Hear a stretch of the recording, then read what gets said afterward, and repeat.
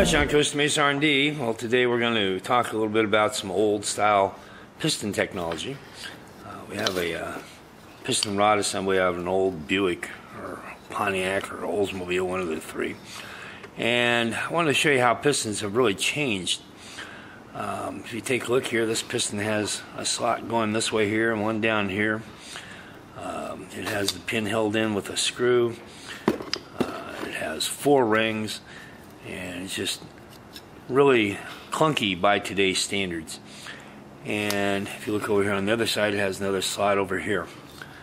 And the reason that they put these slots in here was so that the oil would creep back down here. It would scrape down the cylinder wall and go on the inside of the piston back down to the crankcase. The pin retention, of course, is done with a screw, and we don't do that anymore. Because these were fairly low revving engines, they could get away with this. The piston pin itself is rather unique. It does have a hole going through where the screw screws right into the pin on this side. And then on this side here we have a slot that's cut into the piston pin. That was for expansion.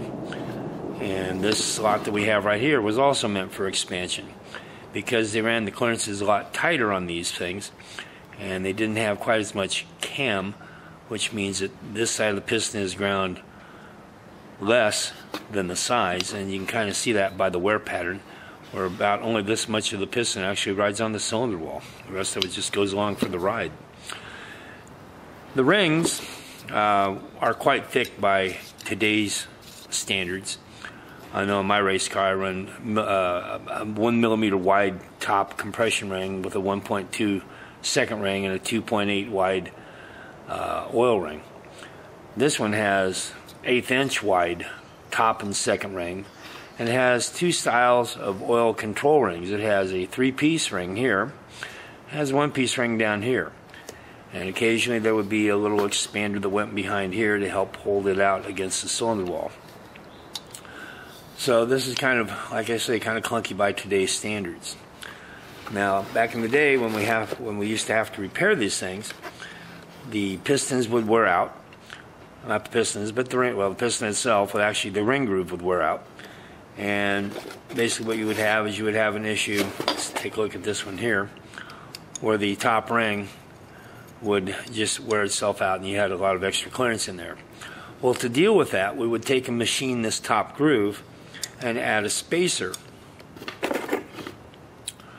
to the ring. Let's get the right one here.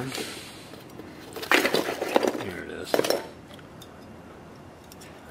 The spacer would go in and take up the extra clearance that you machined out and give you the correct side clearance on the ring on the piston. That actually gave us the first gapless piston rings way back when. So technology ahead of its time, kind of, but we didn't know it at the time either. So that was one of the things we used to do. We put, like I said, put shims in here and cut these grooves. They made special machines for machining these grooves that were done by hand. You put it around here and you spin the thing around. It had a little cutter blade that would march in and cut the groove wider. That's all okay, but by today's standards, we just basically toss pistons and put something in. Plus the fact, these pistons were made out of a lesser alloy than what we have today. With the alloys that we're using today, we don't have these wear problems like we did back in the old days. So this is just some information that you don't need to know, but at least it's a history lesson you do need to know about where we came from with some of these old style pistons.